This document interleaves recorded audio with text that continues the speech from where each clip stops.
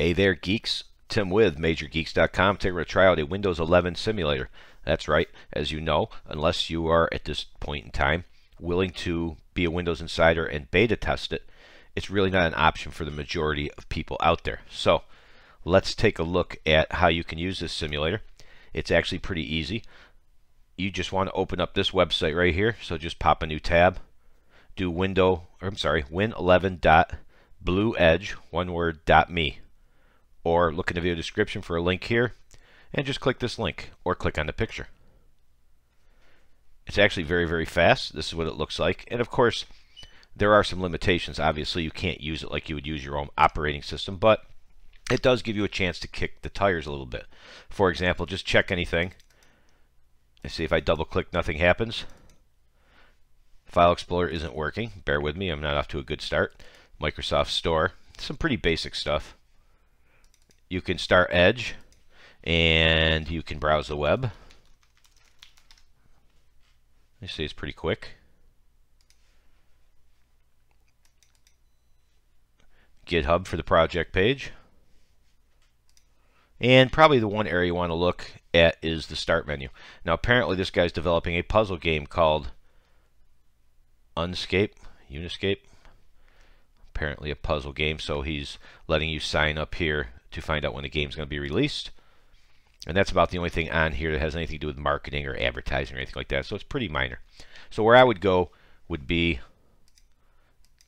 over here, the start menu.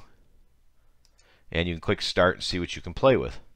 So as you can see, nothing happens. I know terminal works in one spot, which is weird. See that? It highlights. So there's terminal. And you can search, I believe. Yep. Settings does not open. File Explorer you saw opened. Edge, Microsoft Store. So you can kind of browse around here. You can open the calendar. So not a lot you can do, but at least in my opinion, for most people, it gives you a chance to kick the tires a little bit. Now on Notepad I had to double click it. Some stuff it opens on a single click, as you saw.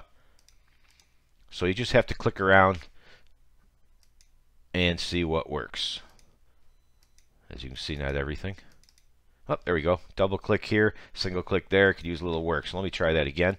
Feel free to play around. Let's try photos.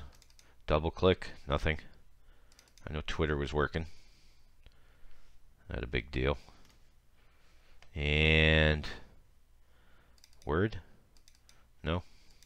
Calendar, I thought worked. Works from over here. But, you know, nothing super exciting, but just to give you a chance where you can say, hey, I can look around and see how I like this taskbar, which is honestly getting the most attention of Windows 11 because they moved it here. And you can so far move it up here, but not to the sides yet. So either way, it gives you a chance to just kick the tires a little bit. You can try all apps to see what runs, what doesn't. Feedback, not a lot. But, oh no, Groove Music doesn't work.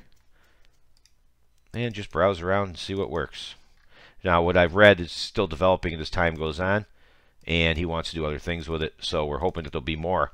So maybe by the time you see this video or down the road, just bookmark it and stop back later, and it gives you an opportunity to just kick the tires. And that's, I can't say enough, that's about it. You're just going to kick the tires a little bit. So there you have it. There's a pretty neat little way to try out Windows 11, just get a feel for it. And we got some other links in here, including running Windows 95 as a portable app, which is cool.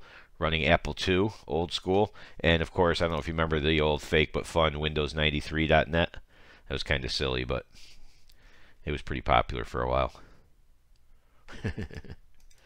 Give you something to do. There you go. Something to do on a day when you're bored. And there you have it. Here's how you can kind of try out Windows 11 with the Windows 11 simulator or emulator. And there you have it. Thanks for watching as always. See ya.